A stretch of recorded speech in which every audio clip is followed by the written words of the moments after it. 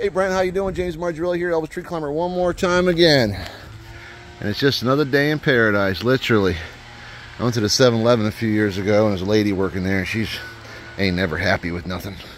And I said, what's it like working in paradise every day?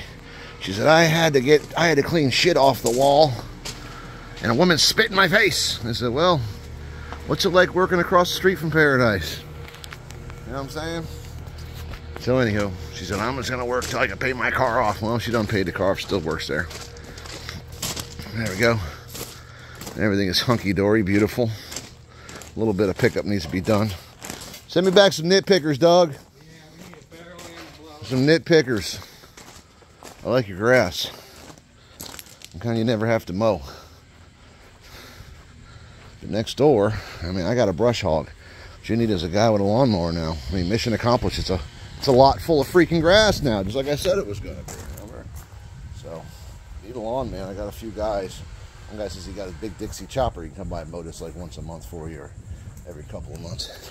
You probably got 1 or 2 mows left in it, because now you got a bunch of invasives. You got tons of sand spurs growing in there, and you have toothache trees. Look that up. Nice little trees with needles. Gnarly, something you wouldn't want to climb, I tell you that. You know, a lion was chasing you, probably take your chances with the lion. Anywho, that being said,